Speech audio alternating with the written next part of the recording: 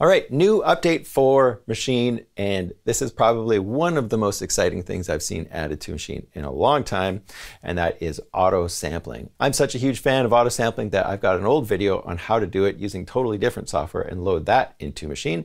Now we don't need to do that. It's built right into the software itself.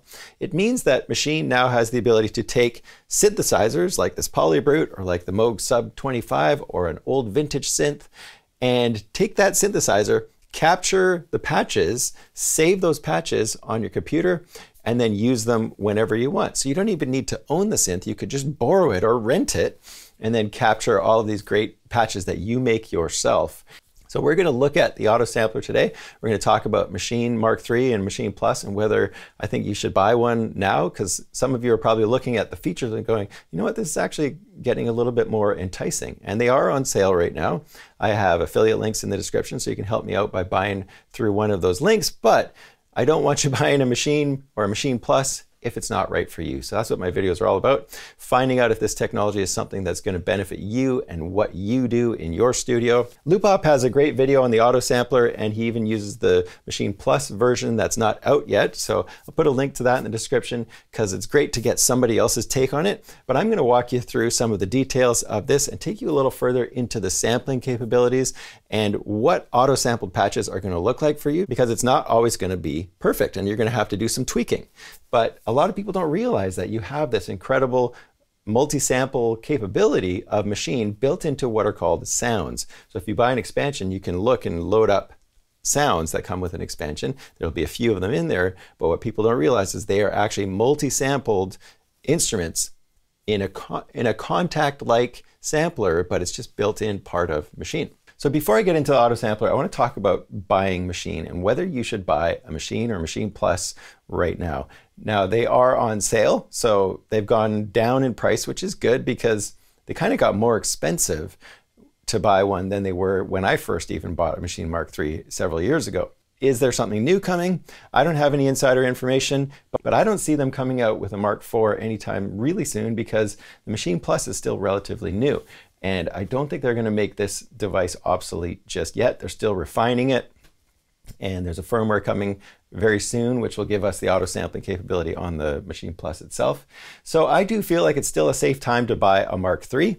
And the other thing is these devices hold their value really well. And that's because Native Instruments continues to support old hardware for a long time after the product becomes obsolete. The other thing that you can consider is that you don't necessarily need to buy a Maschine and use the software or the DAW part of Maschine in the way that most people do use Maschine. You could use it as a controller. I've got a video where I recently set up the new MIDI remote script with Cubase and Maschine, so go check that out. So it really becomes a beautiful controller for Cubase. You could also use it now as an auto sampler for your sampler of choice. So if you have a piece of software like Cubase or Studio One or Ableton that doesn't have auto sampling capabilities, you can now use the auto sampling capabilities of Maschine, which are really nice, and then import those samples into whatever sampler you want. So there's all sorts of other reasons to get a Maschine right now, but you really want to make sure that those are the right reasons for you. The other question is about the Maschine Plus, and just last week I did my first performance with a little jazz combo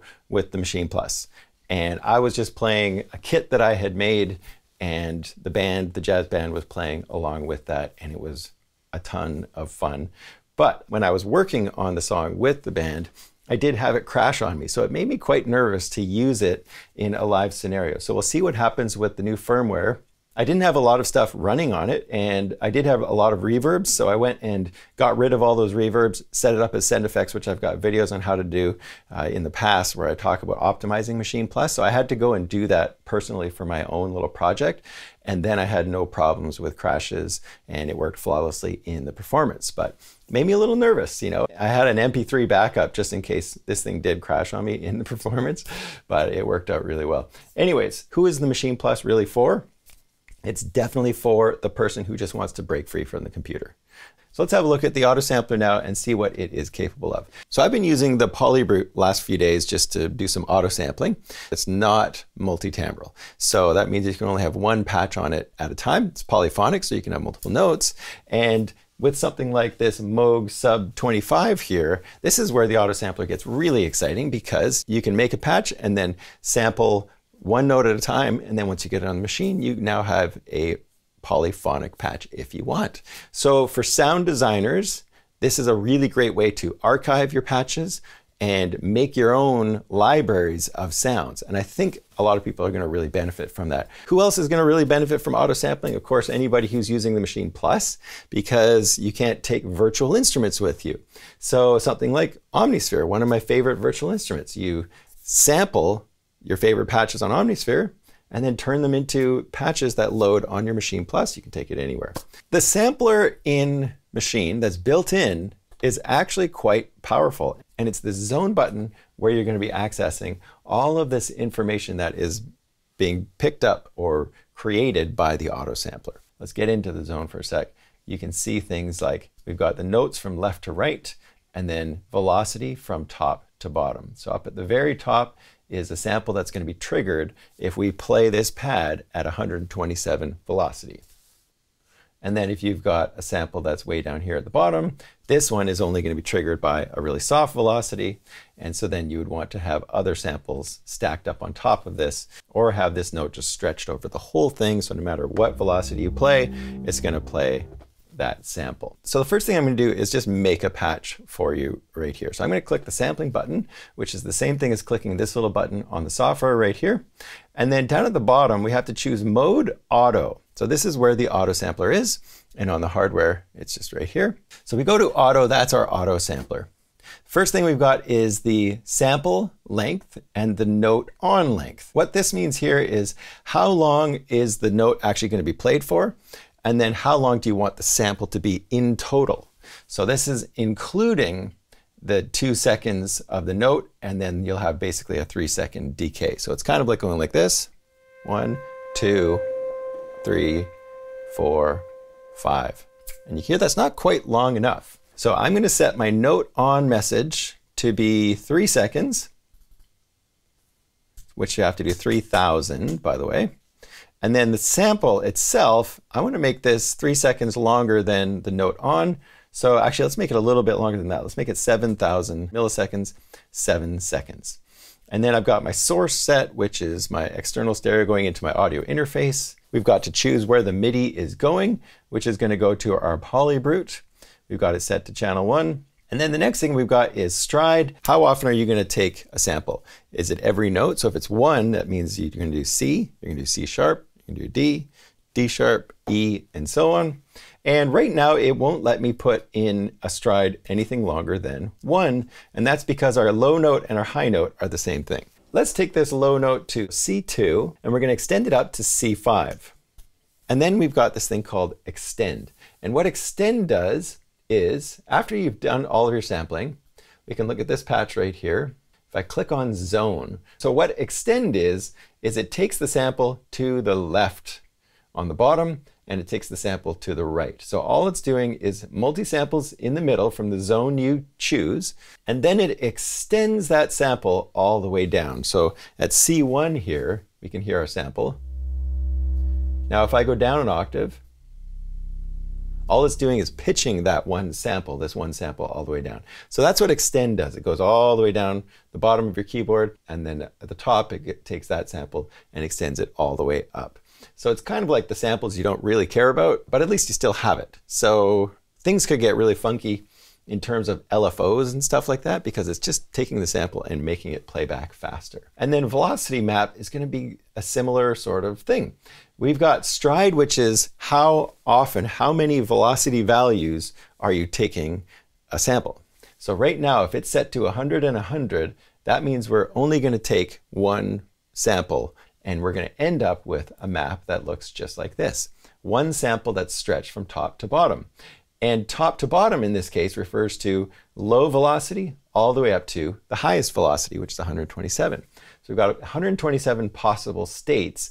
That's what this stride value gives us potentials. If you put the velocity low to 0 to 127, and then put stride to 127, don't ever do this, by the way, it's going to take 128 actual samples of one note. So you're going to be sitting there for about a day until this patch gets made, right? So don't do that. We don't want to sample every one value of velocity. That's just ridiculous. You might want very few, and you can decide where does that start. And some patches, if you play them, nothing really changes when you have a soft velocity or a loud velocity, and it just depends on the patch. And maybe you just decide, I just want it to be at full velocity. So set it to 127, set this one to 127, and your stride to 1. Now you're just going to get one sample at full velocity. This is basically like saying, how hard do you want the finger to play the note when it's being auto-sampled, or the robot to play the finger, if you want to think of it that way, right? If I were to set my velocity low to something like 65 and my velocity high to 65, then now I'm only going to get one sample at 65 velocity. So it'll be a softer play of that note that's being captured. In most situations, if it has some kind of velocity information, you're probably going to want to do something like set the low velocity as the softest note that you're going to play is going to be maybe, let's say 70, and the highest velocity that you're going to play is going to be, let's say 128. So what happens if you get all the way up there? And then, or 127 in this case. So if I set my stride to something like 10, it's going to take a sample at 70, 80, 90, 100, 110, 120, and probably at 127 as well. So we're going to get 7 samples recorded at different velocities, at those different velocity levels. And they're going to be mapped out on our zone. So let's just see what happens if we do that. I'm going to hit start.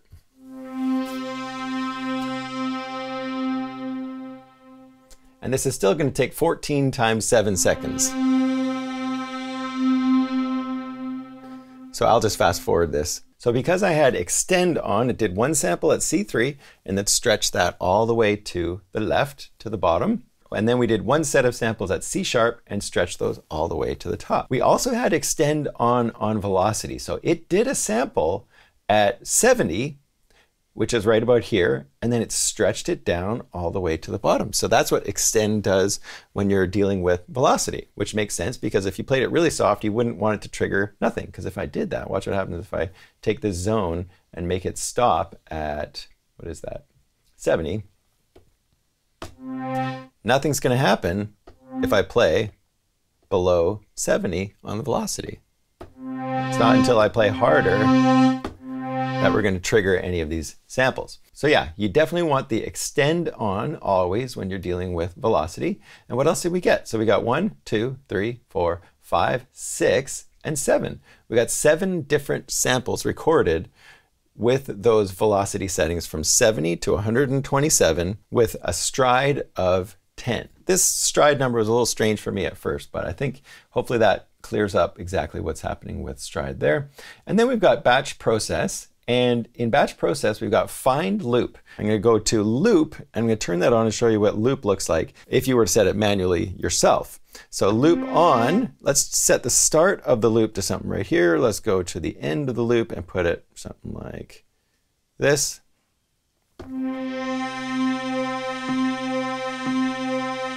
And then release the note, and it keeps going inside the loop. It doesn't jump to the end, which would be beautiful if we could have that feature in here, because then we could actually get the tail reverb of something like the polybrute, which we can't do at this point. What do you get in this case? Well, in this case, what it does is it's going to use an amplitude envelope just to end the note. So you get to choose how much of this plays when you release the note. And to change that, before we get into anything more of the sample, so we want to go up to the plugin button up here in the software or the plugin button on the hardware. And if you're on the plugin button right here and you're on the sound level, you can see things like voice settings, engine, pitch, envelope. So this is the envelope we want to find to determine what happens when we stop playing the note. So here, if we play with the attack, decay, sustain, release, that's how quickly does the note kick in, how quickly does it get to the sustain level, and how loud is the sustain level. Well, in this case, decay doesn't do anything because the sustain level is at full volume. Now with the release, we want to say, okay, what happens when you release the note? You release the note and it gives you 217 milliseconds of this sound. That's why we're not hearing the end of the tail end of this note.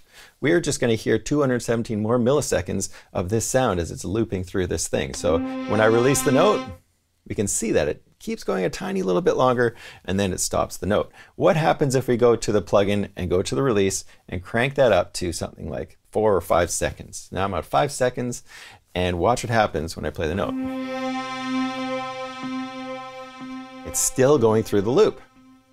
So this is just one thing to keep in mind about the sampler in Maschine that's built in. In other samplers, you would have the ability to, when you release the note, to jump to the actual release tail of the note at some specific part. We can't do that, of course, here, but we can still approximate what you would get with something like the Polybrute with its reverb or its delay by putting our own reverb and delay on our patch that we make here in Maschine. I'm going to show you how to do that in a second as well. So I hold the note down and it's glitching. It's not sounding very nice. So we need to work with our loop a little bit. And it could be partially where I found those spots. And Maschine with this new Autosampler has it built in where it can analyze and put a loop at an optimized spot, which is great.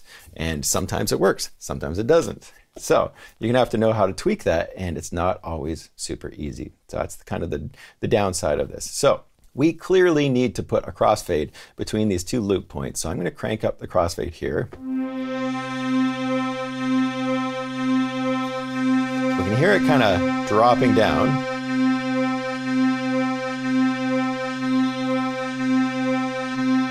This patch is a perfect example of a loop that's not working very well, right? And that's because the patch itself, the note itself is changing so much in this few seconds that no matter what I do, I can't get back to the beginning of that sound in the loop without it sounding like it's really changing. And in this case, what I'd probably want to do is capture a longer sample.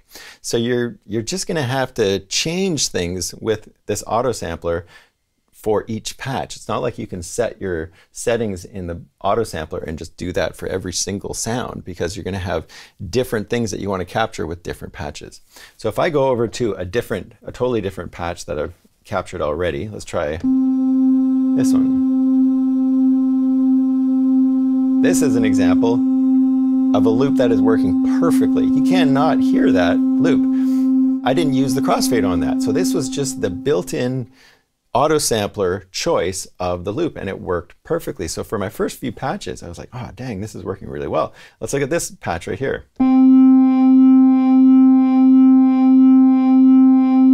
So it's a very pulsy kind of sound, and the Autosampler, the Maschine Autosampler, did a perfect loop detection basically, and put the start and end of our loop at peaks so that as it loops, it just keeps that cycle going, and the rhythm of it is even perfect. And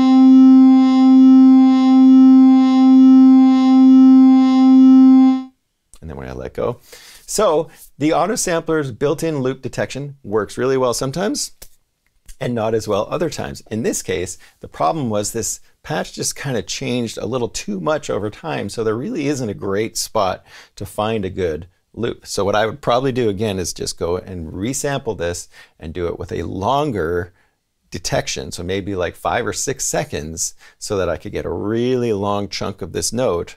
And then maybe in that point, if I wanted to loop it, or just do it at a 6-second thing and make sure anytime I play that synthesizer, I'm not holding notes for longer than 6 seconds, because then it's not really an issue. So you got to think about these things when you're setting up your loops and stuff like that. So other caveats that I need to mention are the fact that you cannot edit loop points on all of these samples at the same time. The other thing I'd love to have on here is an automatic fade on the end of each of these samples. As it is right now, if I want to put a fade at the end of one of these notes, I would have to go over to Edit and then choose with the selection range, something like this. And then I would go over to Fade Out right here and hit Apply. Now there's going to be a perfect fade out at the end of the sample. But you're going to have to do that on a whole bunch of samples potentially. So there's a lot in here that could get very time consuming. I don't need to worry about fade outs for the most part, because this loop kind of negates the need for the end of a sample. Okay, so let's take this patch right here. Let's try something else. I want to record every note with the reverb, and I want it to be a really short note. So we're going to capture a sample that is Instead, we're going to go 750 milliseconds. And then we're going to make the sample itself 3,500 milliseconds. Let's make this just a short one, just so it doesn't take forever. So we'll set that to C3 to C4. And then we're going to set our velocity to 127 and our stride to 1. And we're going to extend that so it goes all the way up and down, or all the way down, I guess. We're not going to find a loop. And then we're going to trim silence. We're going to turn that on and normalize. If you have normalize on, it's going to crank up the volume of all of the samples to full volume. So if you're playing something that has some dynamics, and at first it plays the soft one and it samples that, and then it plays the loud one and it samples that, those are both going to get pushed up to the exact same level. So you're going to lose some of that velocity information in terms of volume. I also wonder if it's smart to record a sample, have like say a pad that's at full volume, and then you play a chord with that. You're probably going to start to get some distortion. I don't know, let me know what you think in the comments, but to me it seems like we're going to have too much kind of frequency overlap and too much volume potentially in one single patch. So I'd kind of be inclined to check your level of your patch on your audio interface, check it on Maschine as well. You can see it right here. And I think if it's getting too close to the top, I think you're going to have too much buildup anyways if you go and start playing some chords. So having some headroom, I think, is probably a really smart thing in these patches anyways. So you don't want it to be too quiet, but we also don't want it to be too close to the top. So that's the normalize function. I'd probably just leave that off from now on for myself. Let's try capturing this one now.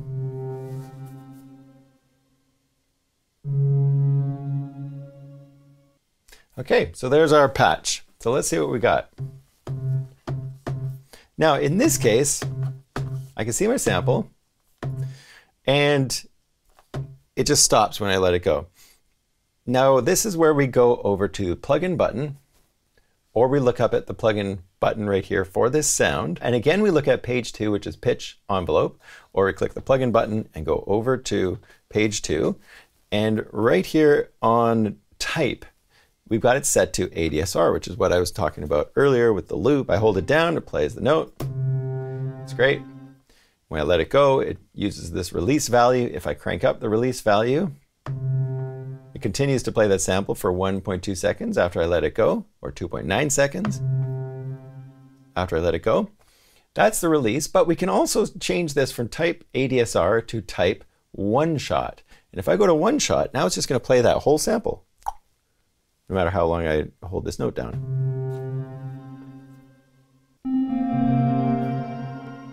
So now no matter how long I hold the notes for, it's just going to play the whole sample. So that is using one shot versus ADSR. So again, if you need to go and edit these samples, the way you're going to need to do it is click on your sample, click on edit, and then now you can go in and start doing things like a fade out, if you need a faster fade out, or if you want to trim stuff, that's where you're going to use these functions. And I have lots of videos on sampling and go into a lot of detail on what you can do with these. So I'll have some links to some of my sampling videos. So one more thing to mention, you've just created a patch. Let's say this bow and arrow one.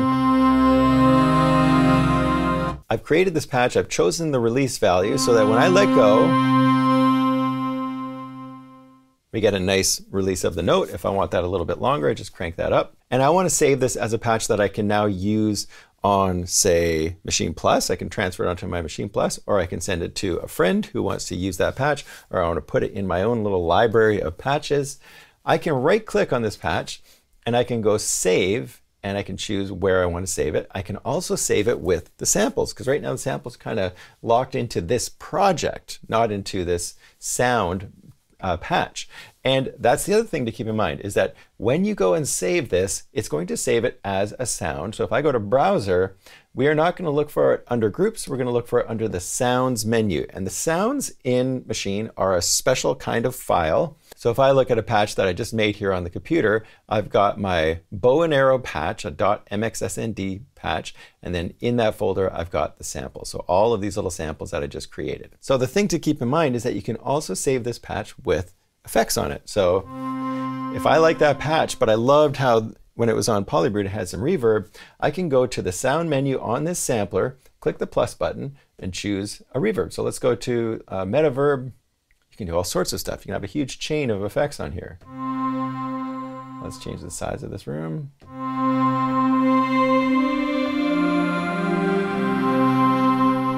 Let's put a limiter on there, get it nice and loud. We could put, let's go to resochord. I love resochord.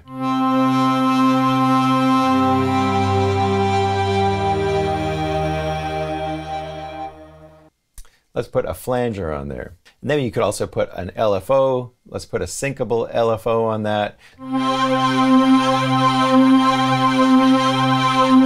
Maybe change the speed. So you can see how much stuff I can save with this sound feature. Now I take my bow and arrow patch with all of its effects, right click on that, save with samples, save that on my computer.